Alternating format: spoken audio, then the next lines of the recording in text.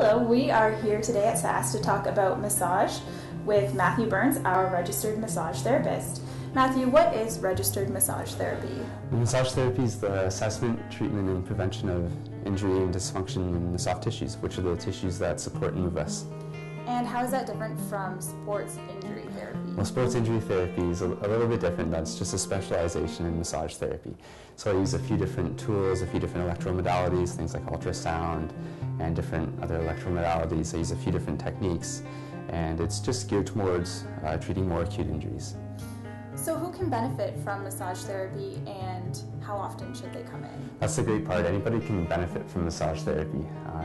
But once a month, regular people can just come and get a massage. If it's injury-oriented or pain-oriented, it really depends on the nature of the injury and the nature of the pain.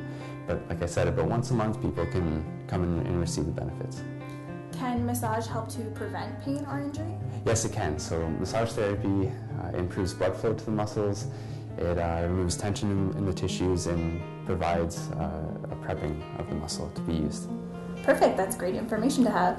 Thanks. So don't forget to book your appointment today with SASS, and if you like the video, please comment, like, and subscribe. Thank you.